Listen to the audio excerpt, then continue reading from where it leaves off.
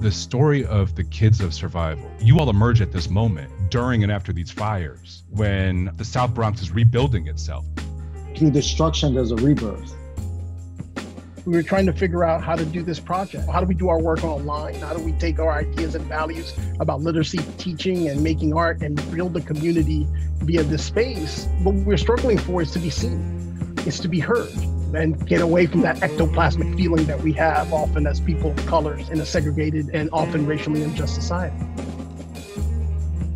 It's a rebuke to the abject.